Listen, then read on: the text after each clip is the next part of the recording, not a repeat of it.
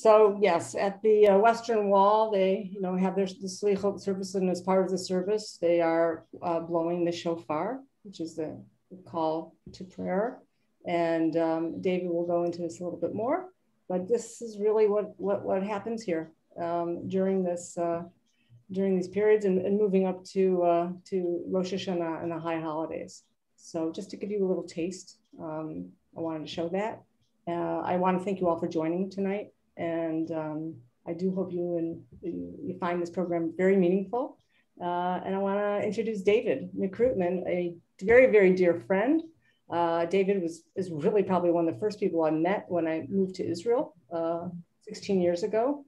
He's been involved in Jewish and Christian relations for years. So he used to work with in New York at the consulate, worked here at the Center of Jewish Christian Understanding and Cooperation, is a leading theologian, speaks all across the United States to different churches, and is just an amazing teacher. And I love to have him. He meets with a lot of our groups that come on a Friday night that want to learn more about Shabbat, and comes to the hotels and joins us for Shabbat and walks us through a beautiful program.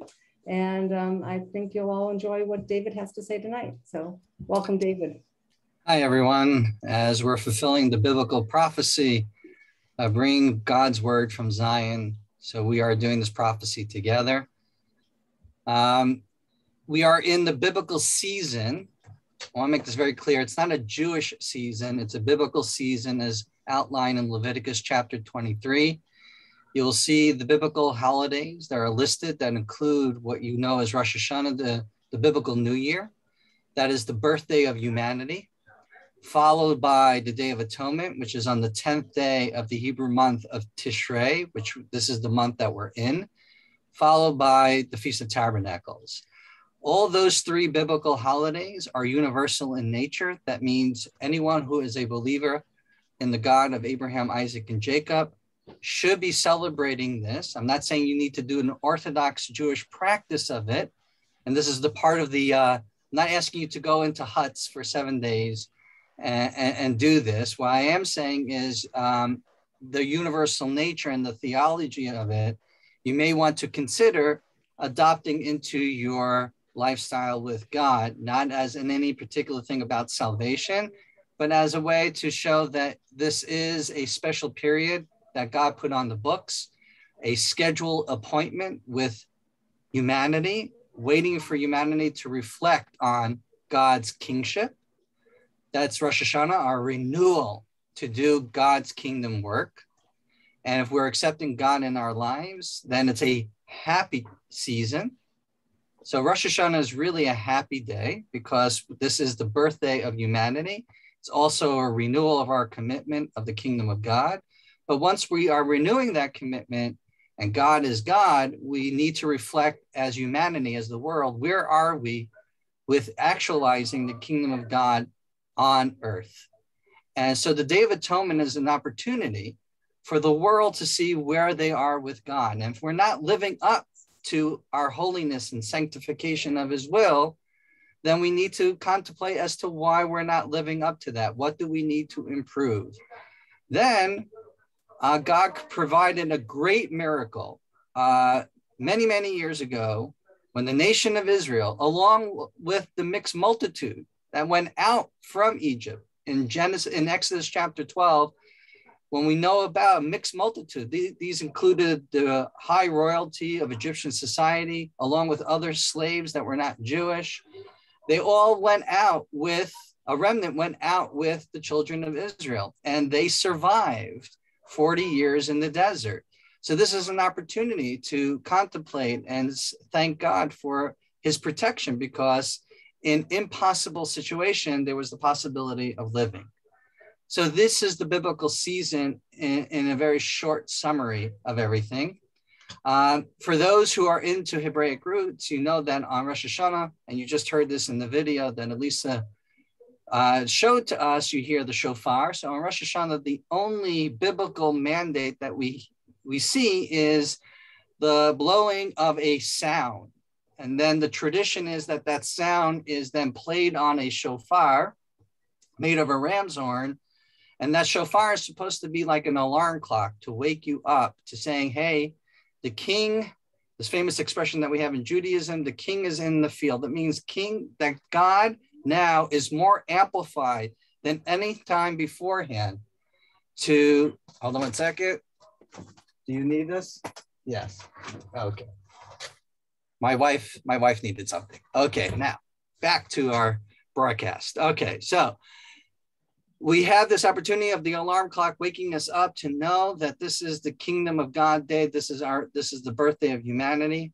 And then we are in this introspection of our lives with God. And on the Day of Atonement, we know that according to Jewish tradition, when it says in the verse, we need to afflict ourselves on this particular day in Leviticus chapter 23, that affliction has been interpreted through the revelation of the sages to include fasting, as well as not bathing for pleasure on the day, not wearing comfortable leather shoes, as well as not to be intimate, if you are married, not to be intimate with our spouses on that day. This day is supposed to be specifically for prayer, and then ask and saying sorry to God for where you have not lived up to your will to bring God in the world and showing people about God. And where we are in our faith community together. So this is where we are specifically. Now, I just want to show you, I have the ability to share, Elisa, right? Yep. Okay, great. So let me go to our specific liturgy that we use on the shofar blowing. So as anything in Judaism, there are many different types of arguments as far as what particular sound do we need to have from the shofar. And there's a short sound, and there's a little bit of a longer sound, and there's a much longer sound. I'm not going to go into the sounds of the shofar. Really, we incorporate all those sounds, and that's what you've been hearing on the shofar in the slichot, that the prayers that Elisa Moa was showing. But in our liturgy, when we hear each section of these sounds, we say the following liturgy. This day is the birth of the world. This day stands all the world's creation, stands them as sons or as slaves. If as sons, have compassion for us, as a father has compassion for his sons. And if as slaves, our eyes are raised until you show us favor and bring us out like the sunlight. Awesome and holy. These are two pronouns for God, God's name. So we see that we have two paradigms of our relationship with God, one as a parent to a child, and the other to a master to a servant. We hope that we are in the season where we are more like children to parents, as opposed to servants to masters. And the relationship is very, very different. Let's say, for example, your parent owns a company and then employs you. You can go straight to the CEO, thus your parent, knock on the door and say, hey, you want to have lunch with me? The parent will say, sure, no problem. The child doesn't have to go through middle management to make that appointment, nor through the secretary. The child just shows up at the door and says, hey, let's go. As opposed to a servant to a master, if you want to have any time with the master, there would be middle management and bureaucracy. But we want to cover both of our sides here in the paradigms of our relationship with God, not knowing what the season is. So we cover from the point of a child to a parent, as well as to a servant to a master. But the point here is this day is the birth of the world, not the birth of creation of the world, but the birth of humanity. The first human being was created on Rosh Hashanah. All the other days were leading up to that time. All right. So that is what we're celebrating on Rosh Hashanah. And when I want you to look at Rosh Hashanah all the way till the Day of Atonement, specifically on the Day of Atonement, we are acting as both prophet and priest. Now I want to make this very clear. I know as Christians, you are as a Christian, believe that Jesus is both prophet and priest. Now, I'm not coming from that point of view. I'm coming from the point of view of the Hebrew Bible and looking at these holidays from a perspective of a prophet and priest. First, I want to sort of differentiate between the office of the priest and the office of the prophet. The archetypes of the priest and the prophet are represented by Aaron, who is the priest, and the prophet is represented by Moses. All right. So the priest, in order for you to become a priest, you just have to have a father who's a priest. It's a dynasty. A prophet, for example, Moses was a prophet, but we don't hear any of his kids being prophets, right? It's a gift, it's a calling. So there's a difference between that. So it's not automatic that you're born into a family of prophets that you will be a prophet. The priesthood is very much bureaucratic, whereas a prophet is charismatic. Only men could be priests, but women and men could be prophets. We know this from Sarah and Rebecca and Leah and Rachel and Deborah. I could go on and on to the many, many prophets that are mentioned in the Bible, both for men and women. A priest, if you're a regular priest and you're working in the temple, you have 4 major garments for the uniform. If you're the high priest, there are 8 garments. For the prophet, no official clothing, no sponsorship from Tommy Hilfiger or Versace. All right, basically whatever, could be a shirt and jeans, and that you could have the prophet. The priest has a very detailed oriented job. There is a job description, but the prophet really is based upon divine intuition. He has to really see what's going on in the world and what's happening to the nation of Israel. And the priest is dealing with cyclical time. There's specific times that the priest is going to be utilized to do certain services, but the prophet is really looking at time as a journey. Where is Israel in its relationship with God and with each other?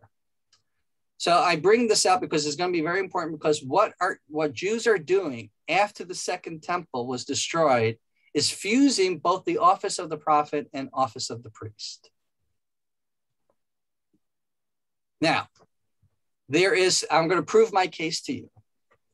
There is specific vocabulary regarding sin and atonement for a priest, and there's going to be specific vocabulary for a prophet regarding sin and atonement, right? So for the priests, we're going to go to Numbers chapter 5, and it says there, the Eternal spoke to Moses saying, so I just want to point this out to you. In Hebrew, this Hebrew word, Yud-He, Vav-He, which you usually pronounce as Yehovah. I only do this for educational purposes, but Jews do not pronounce this name out of reverence. We say Adonai when we're learning or we're praying, but we just usually say Hashem to represent this 4-letter Hebrew word of God. But it's a fusion of past, present, and future. That is what that name represents. So that's why I translate, as opposed to Lord or God, the Eternal. So I just want to give you that little nugget I'm throwing out there. So this 4-letter word of God in Hebrew is past, present, and future. God above time. So the Eternal spoke to Moses saying, tell the children of Israel, when a man or a woman commits any of the sins against man to act treacherously against God, and that person is found guilty, they shall confess the sin they commit and make restitution for the principal amount of his guilt, add its fifth to it, and give it to one against whom is guilty.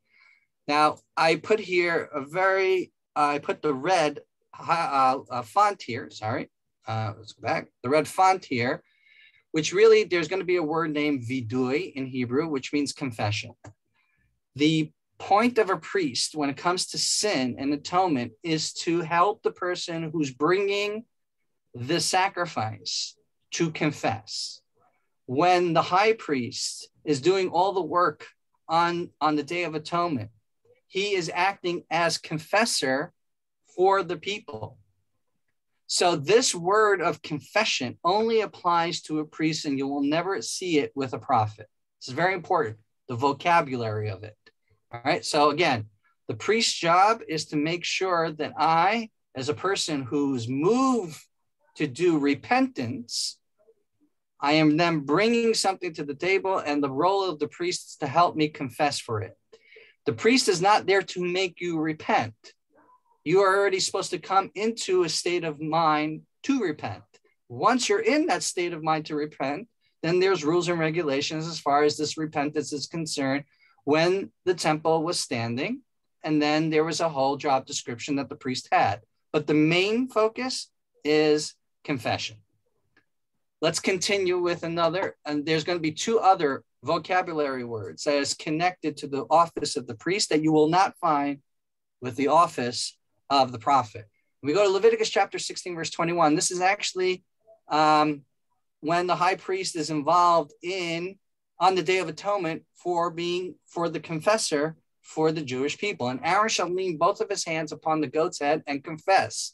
and upon it all the avonot, which is a category of sin of the children of Israel, all their pishaim, which is another category of sin.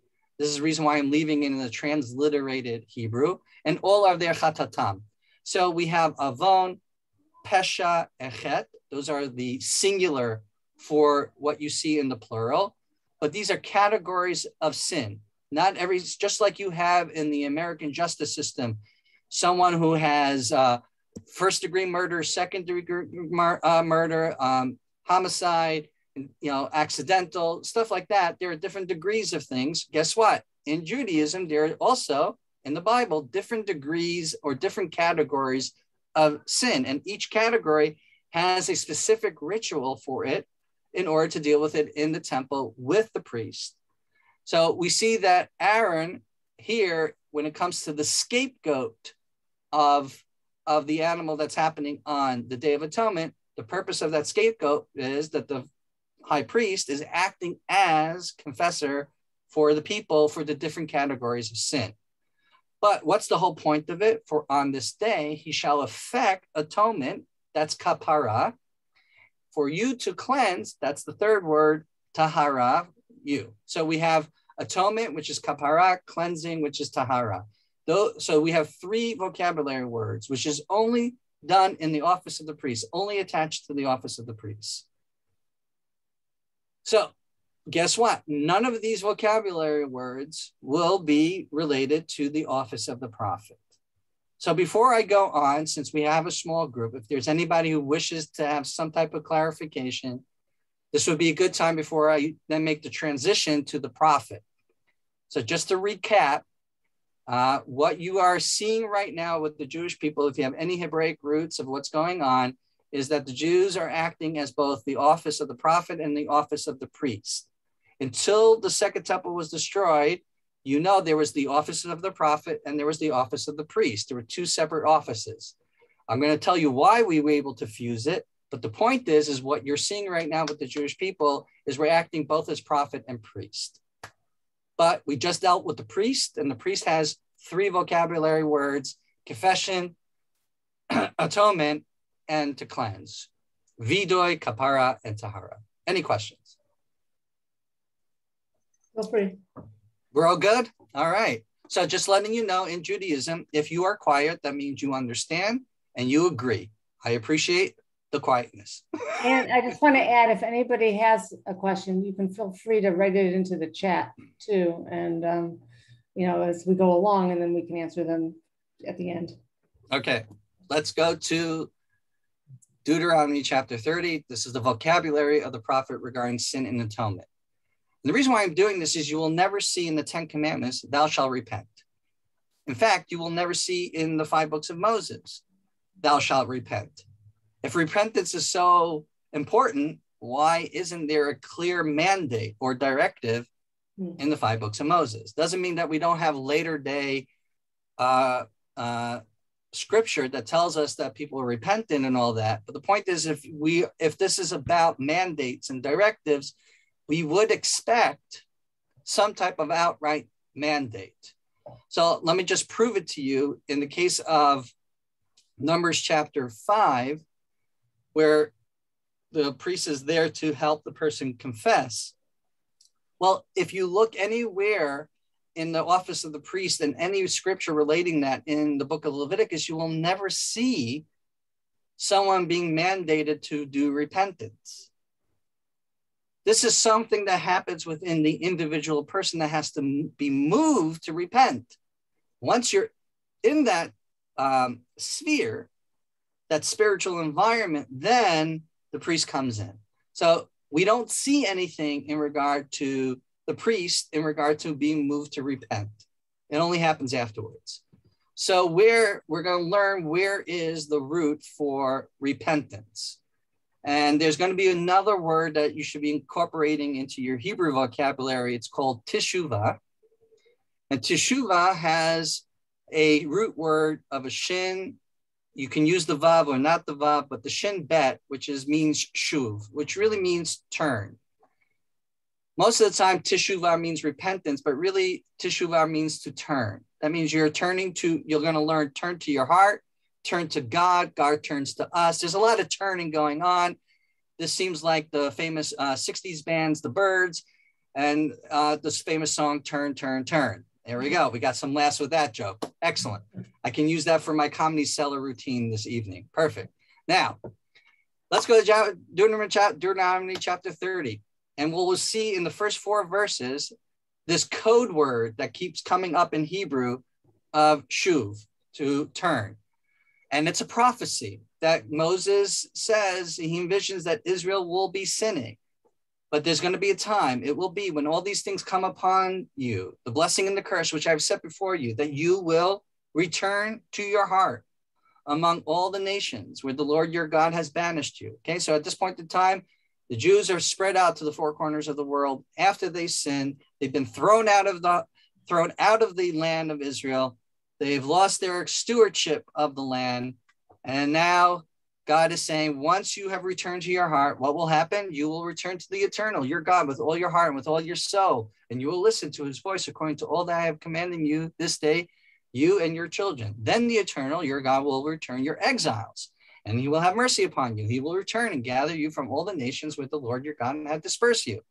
There is no other time in history that this prophecy has been fulfilled to this magnitude till today. Okay, you can go back into the time of the Babylonian exile, where Ezra calls the people. Not everyone came, only the poor and the illiterate. And when Ezra came in and he was trying to open up the second temple, people will just simply did not know what Judaism was back in that day. Right? They didn't even know what Sukkot was. They didn't know what the Feast of Tabernacles was. All right, so it's kind of interesting. So in this prophecy is being lived out today. It's quite amazing. But in these 4 verses, we see the code word return happen. All right. And then Moses. So if you think this is just a Moses thing, I'm going to show you that the prophet uses this vocabulary in Isaiah chapter 55, verses 6 through 7, which is a verse that we use during this time of year. Seek the eternal when he is found. Call him when he is near. The wicked shall give up his way, and the man of iniquity his thoughts, and he shall return to the eternal, who shall have mercy upon him, and to our God, for he will pardon. And Hosea chapter 14, verses 2 through 3. The first word is shuvah, to return, O Israel, to the eternal your God, for you have stumbled in your iniquity. Take words with yourselves and return to the eternal.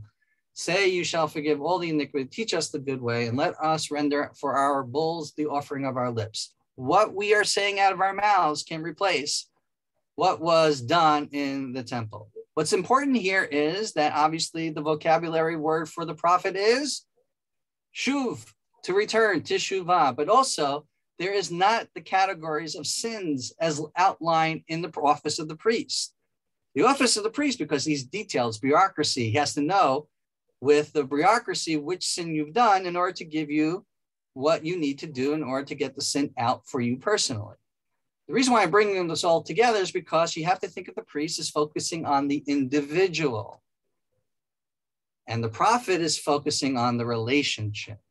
So the best way I can describe this is if you know of a person who's gone 30 miles over the speed limit, passed the red light, crashed into another person. Thank God no one got hurt. There was damage to both each other's cars. Obviously, the person who did the damage will receive a ticket for speeding. The insurance companies will get involved. Everything will be paid for, right? A couple of years later, you want to get the points off from your record. You take a driver's course. And poof, those points on your record is gone. Well, think of the offices of the priest like a driver's course. You messed up. Okay, I confess, I did something wrong. You got me. What's my driver's course? Great. Here's the priest. He's going to give you your driver's course of that, what you need to do. But we all know that once you take that driver's course, there was a confession that you made that you did something wrong, right? But that's for the individual. But on the day of the accident, when that person went into the other person's car, well, what did that guy go through? What did that woman go through? They lost their time at work. they had a bad day, they had to bring the car in. There is a relationship that needs to be repaired. You can't just simply rely on insurance and everything is fine and dandy. You put somebody, you damaged their property, and you took time away from their day to deal with this thing because the person went over 30 miles over the speed limit and passed a red light. You have to mend the relationship. So the priest is focused on the driver's course. Prophet is interested into the two people, like the person that went into the other person, making sure that relationship is okay. Any questions on this before I make the transition to the next part? Okay. So is there anything in the chat I'm missing, Lisa? Okay. Someone's hearing turn in their minds. Okay. All right. There we go. All right. So next. There is one common word between the office of the priest and the office of the prophet when it comes to sin and atonement. And it's called slicha. Now, I know for many of you who've come to Israel, Lisa knows this. Slicha is usually excuse me, but that is not the biblical definition of slicha. Normally you have people bumping into you here in Israel when things were really crowded or cutting the line, slicha. Went over your foot accidentally, slicha. It doesn't mean excuse me. Slicha really means in biblical Hebrew, forgiveness. But the difference between the priest and the prophet when it comes to the forgiveness, it is in a passive voice from the office of the priest, but it's in the active voice when it deals with the prophet. So whatever is happening in the driver's course, then there's that osmosis thing of happening of being forgiven, where if in the return, God is actively forgiving the people. At the end result is everyone is forgiven. Question is, if you're into grammar, this is very important. So in case anyone was into grammar, this is a good thing about passive and active voice when it comes to the verb of forgiveness. All right. Are we letting in Lynn Jacobson? I didn't see. Okay, I'm going to admit her. Didn't. Okay, great. Now I'm going to show you. So up until this point, we really haven't addressed with the concept of where does it say you shall repent? All I told you, there is repentance. There is a person that helps you confess. That's the priest. We know that the prophet is interested in the relationship, so he's telling you to turn. But where can I find the directive to repent? So again, we go back to Deuteronomy chapter 30. Listen to what Moses says in his farewell speech to his people. And one of the farewell speeches to his people. When you obey the eternal your God to observe his commandments and statutes written in this Torah scroll, when you return, there's that code word again, to the Lord your God with all your heart and with all your soul, for this mitzvah, commandment, which I command you this day. So the question is, what is this mitzvah? What is this commandment?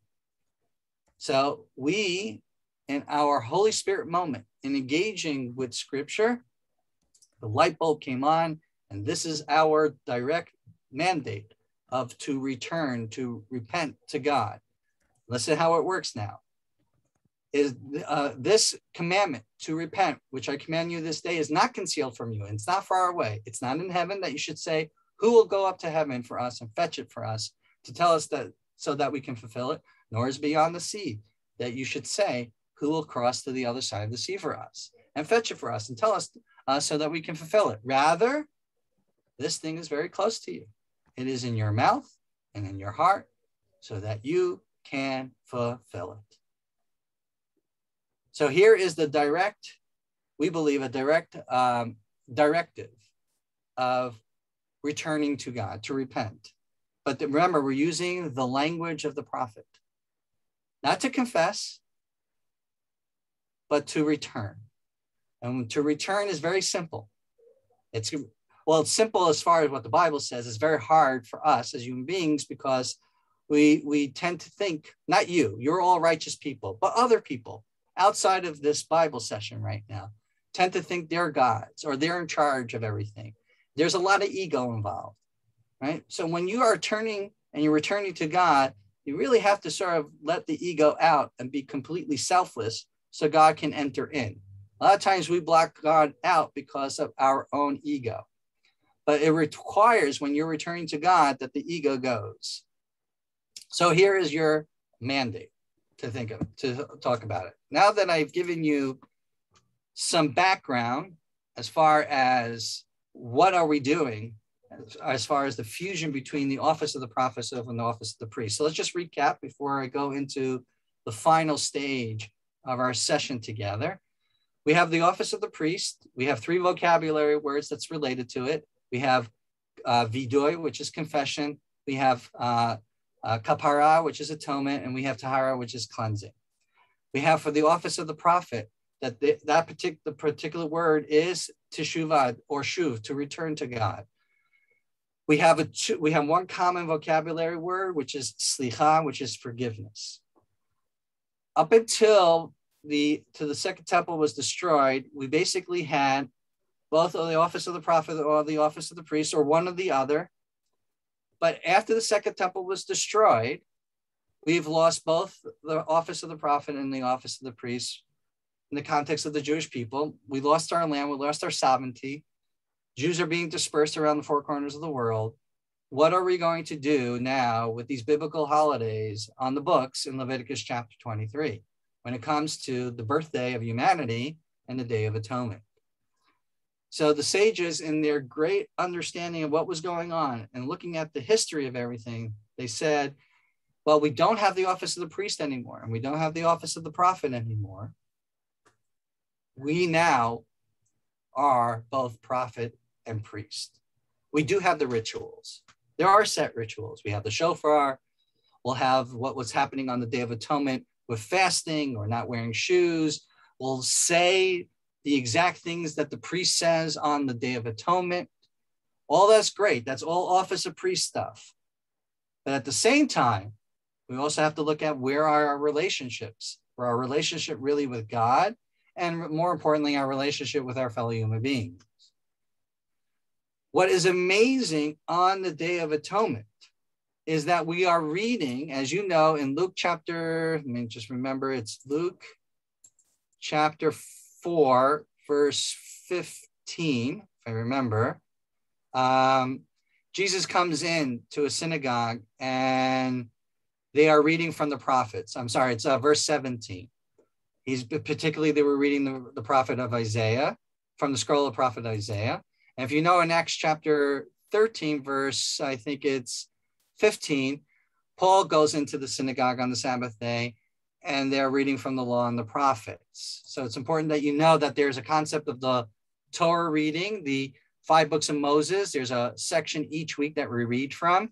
And there's a section from the prophets that we read from each week that correspond to the theme and the message of the Torah portion of the week. Also on holidays, we do read the Torah and we read the prophets.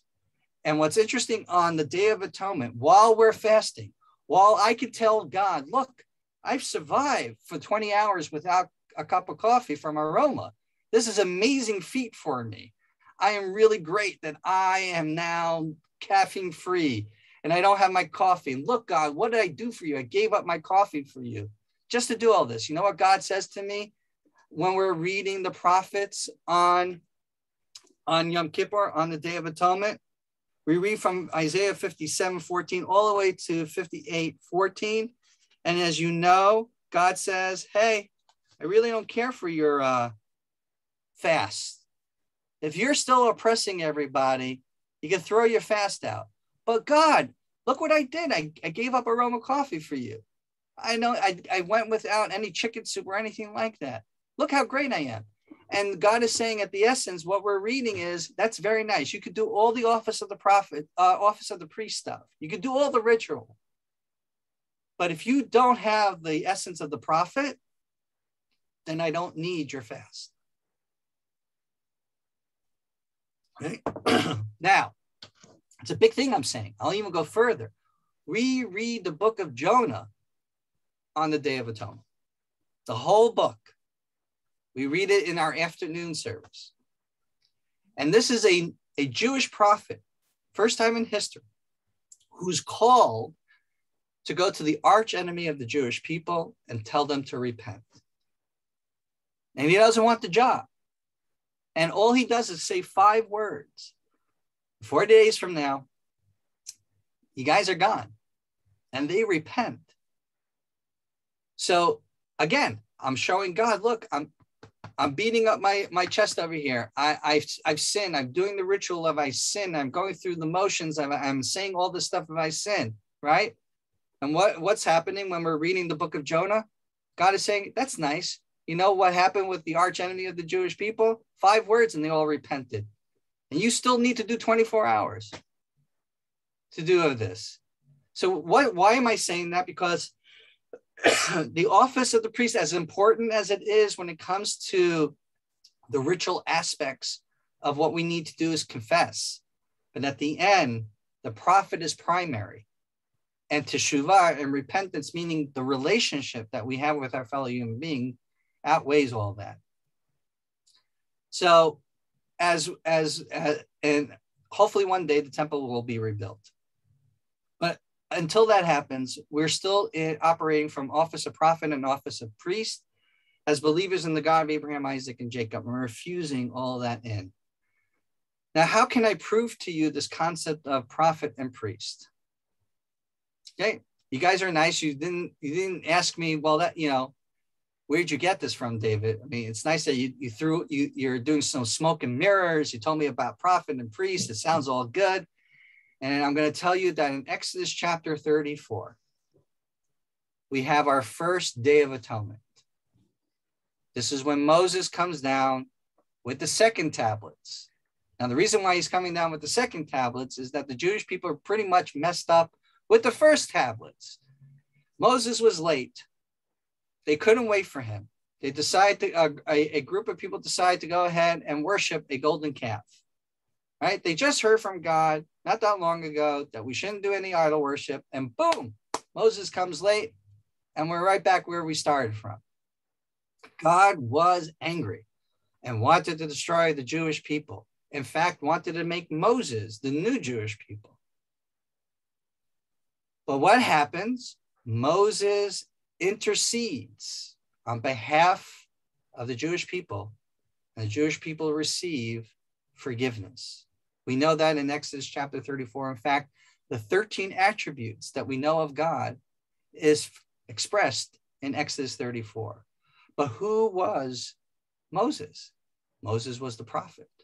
And when Moses comes down with the second tablets, according to Jewish tradition, he comes down on the Day of Atonement, the 10th of the Hebrew month of Tishrei. So the first Day of Atonement was by the prophet. Every other Day of Atonement was then given over and regulated by the office of the priest. Because Moses knew that he wouldn't be around, right? He can't always be there. He's going to die one day. But we're going to need to have this ritual. We need to have this set up.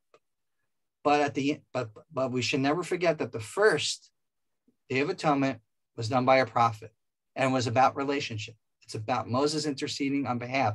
He was confessor of the sins of the Jewish people. And because of that, God gives forgiveness. And here we are today, where we lost the office of the priest, where we lost the office of the prophet for the last 2,000 years. And what we're doing in this season, what known as the 10 days of awe, from the first day of Rosh Hashanah, of the biblical New Year, to the Day of Atonement, is we are both acting as prophet and priest. So what does that mean for you? These are universal holidays. This is not a Jewish VIP club. Therefore, I would ask you, during this time of the 10 days of awe, specifically even on the Day of Atonement, and I'm not going to deal with the internal theological issues in Christianity. If you sin, do you have the internal atonement or you don't have internal atonement? That's between you Christians. However, the world has not accepted God. The world is not where it needs to be. And therefore, this is an opportunity to reflect of where we need to work together as Jews and Christians to find out what we need to improve in order to have more God in the world. So I don't want you to look at this as a Day of Atonement and this is all about a Jewish thing and this is all over. At the end of the day, if the world is not where it needs to be, the responsibility is on us. Because you have your salvation does not mean you can shrug responsibility. All right, we have a piece in the next world, that's fine. But what do we have to do for the world today? And Rosh Hashanah and Yom Kippur and the days in between are the opportunities to reflect of what we need to do better for God. Okay, so that's my message for you today. David, could you take it one step further and talk about Tikkun Olam, since you kind of left on that? Well, again, if you can't do, so this whole thing of repairing the world has to be on the auspices of the kingdom of God. So you can't use half a sentence without knowing what the first sentence is, the first part of the sentence is. It's Ol Malchut Shemayim, it's the kingdom of God to repair the world, not because it's Peace Corps, not because it's a nice thing to do. It's because we are being directed. Thank God we have the IKEA directions named God's word called the Bible, and it tells us specifically how to do it. Therefore, to repair the world, yes, but what does it mean to repair the world under the kingdom of God? So yes, but you need time to reflect on it. So this is the season to reflect. And what do we do during this time? We have to look at the relationships. And that means if their people are being oppressed, then we need to take the yoke of oppression off. If they need food to eat, we need to give them the food to eat. So that's how I look at it, at least. Which is why we have the traditions of, there's a lot of donating to the poor, donating to the needy that goes on during this period. There is a lot of, you're not supposed to go into Yom Kippur without asking the people around you for their forgiveness in case you unintentionally sinned or said something offensive, or and if you did do something offensive and you know about it, then you should write a letter to that person. You may have not spoken to somebody, for a few months, or may have done something. Those are some of the traditions that are all part of coming into the Yom Kippur holiday, and to atoning or to repairing a relationship with others. David, maybe there's a few other traditions you want to talk about that go on during this period. Okay. No, I rather wearing white. I mean, that happens. No, I'm not. I think the most important thing is actually to really look at what the theology is. I'm not here to really promote Jewish practice. I think right now the why is more important, and then the reflection of really what we need to do. I'm not asking you to blow a shofar. If you want to blow a shofar, go blow a shofar. If you want to fast, you can go and fast. I'm not asking you to take on Jewish practice because you're not mandated to take on Jewish practice. However, I do ask if you can consider, how can we do better but with humanity? What do we need to do to better the situation? I know the United States is not like it used to be in certain aspects in the political arena, but it's affecting the everyday lives of people at the end of the day. So where does the faith community come in, both Jews and Christians, to address this point? And so I think that's where I would like to focus on. Okay. So I know that Mal here has already posted a question that I will repeat. So basic question: at the destruction of the temple, the order of priests disappears. Does this mean rabbis are not priests because there is no temple? But rabbis were never priests. So I mean, very, very important. Rabbis were never priests. A rabbi could be from the house of Aaron. That's true, but not all rabbis are priests. Is it conceivable that a rabbi might be a prophet, or is the age of prophets over and no prophet will arise again? So this is a great question. So this is going to be one of those things between Jews and Christians that we might disagree on, depending which denomination or movement which Christians are from. What I'm going to say to you is prophecy in the context of complete revelation, where there were schools of prophecy being that were open for people to be trained. And then you were like more of an Isaiah or Micah or Hosea. I'm talking about that age of prophecy. I know there are people within Christianity that call themselves prophet. what I would say is that I don't know if they would be on the same, from a Jewish point of view. They're not on the same level as in Isaiah, at least from my point of view. Do they have a touch of prophecy? Yeah. What we would call the Holy Spirit coming into the community of faith. And I don't know if I've talked with your group beforehand, but there are several categories of the Holy Spirit, which Jews and Christians definitely agree on. There's the Holy Spirit of declassifying classified information. Things that you're not supposed to know about, but you do know, happens through the Holy Spirit. And I did a teaching on this through Esther. How did Mordecai know about the plot to kill the king? How do we know what Haman said in his mind when he was walking into the king's bedroom and he was suffering from insomnia? And there's this whole dialogue in Haman's mind, like, how do we have access to that? So that's sort of like what I would call the unredacted FBI files of the Holy Spirit. So in that context, you still have sort of that modified version of it in today's age. And I would say even more because the Jews have returned to Israel. And when that happens, there's more revelation and more amplified presence of God in the world. So from my point of view, anyone's calling themselves prophet, I understand that within the Christian context, but I would just say it's not on the same level as Isaiah or anyone like that. So that would be it. If you want to disagree with me, I understand that, but that's from my point of view. So we don't have the age of prophecy. That means we don't have these prophets anymore.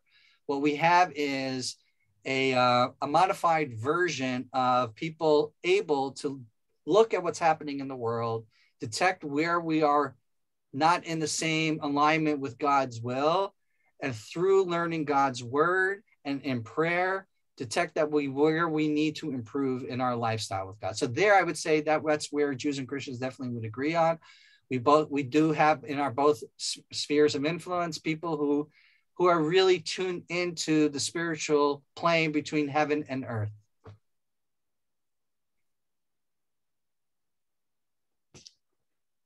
Will the prophets arise again? Yes. Okay. So that's it. Short and sweet. YES, if you want me to go longer.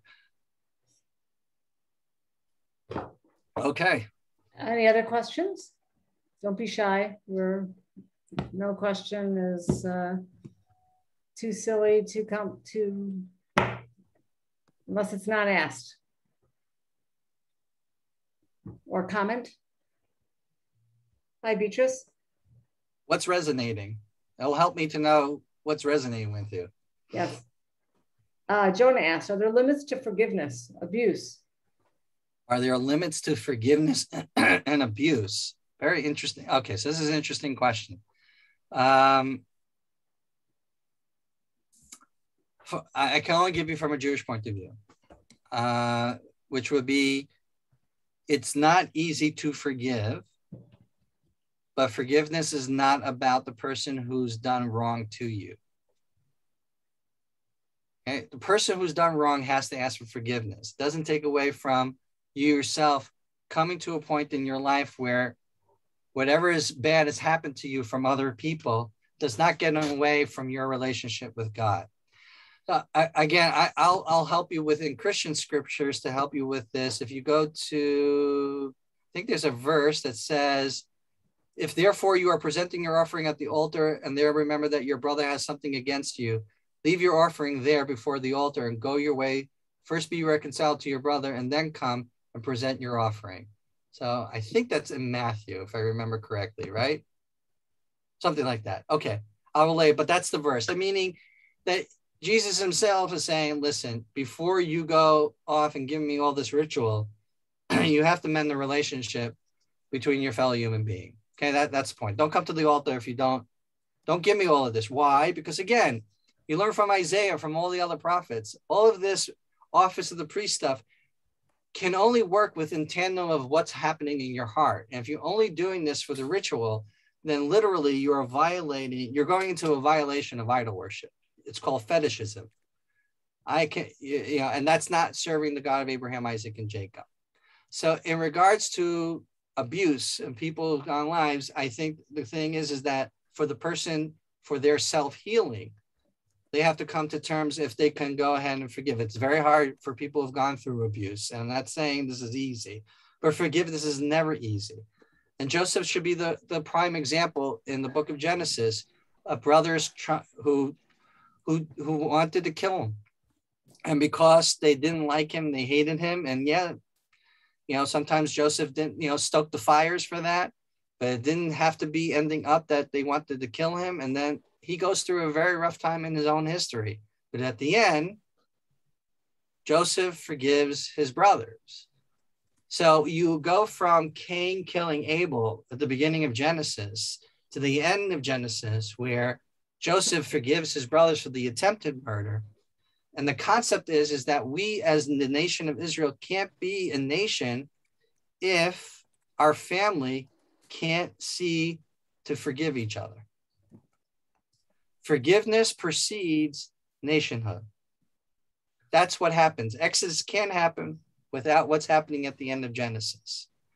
And then it's really based upon the family structure, this dynamic of covenant, of a covenant relationship of family under the sovereignty of God, is based upon trust on love. Now that works sometimes with family, but we know that there are dysfunctional families. But in a good family, the trust is that I have your back and you have my back.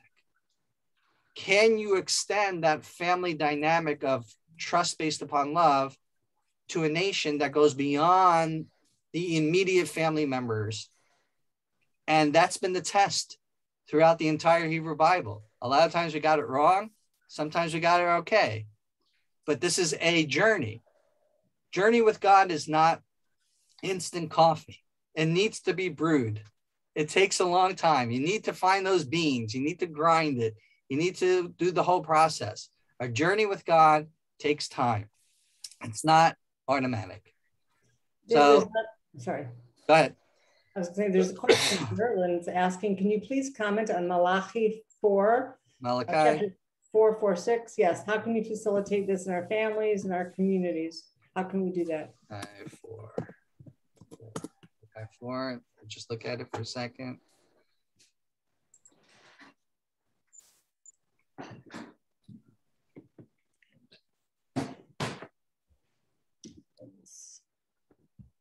Very good. Okay, this is about basically the parent-child relationship being repaired. How can that happen? So from a Hebraic point of view, it begins with actually doing. If you just constantly go ahead and say, I love my wife or I love my husband, but there's no doing to show the affirmation of that love, that relationship is going to end. Part of what faith is, I want to make this very clear, it's not about salvation. Once you're in covenant relationship with God, then you need to do. So acts of it is the actual, we would say that the acts and directives that God has given. And yes, there are different directives for Jews than there are for Gentiles. But these directives that we share in common is the communion, is where the relationship where God and the human being meet in the directive itself. So again, I'm not trying to put you under the law, but whatever directives you are under, and you can look at the Sermon on the Mount, because Jesus put you on a lot under that, just talks that took place over a period of time. You go to Mount of the Beatitudes, there's a lot being put on just a simple person believing in Jesus. So those particular directives is, I would say, the communion with God, that this is the relationship that you're making with him. So first we have to look at it is that where God's law is coming in, are we viewing that from a point of view that this is divine? And therefore, once that happens, then you do have the incorporation that these directives are done out of love. God is not simply doing this to set people up for failure. He's doing this to have a relationship. The whole Bible is based upon relationship. Let me give you an example. And this will put in the context of Malachi chapter 4, verses 4-6. I know many of you think that the first verse is, in the beginning, God created the heavens and the earth. I am sorry, well, I blow up that translation right now. That is not it. It is nowhere near that. This is not about a theology of creation ex nihilo. Great theology anyway, but doesn't mean it necessarily fits into Genesis chapter 1, verse 1. What God is doing in the first verse, and what God is doing really in day one, is the most graceful act that God has given humanity. What happens at the end of day one? God creates creates light, right? And the thing is, it's not this light. It's not like Tom Edison stuff, okay? That's not what it is. The sun didn't happen until the fourth day.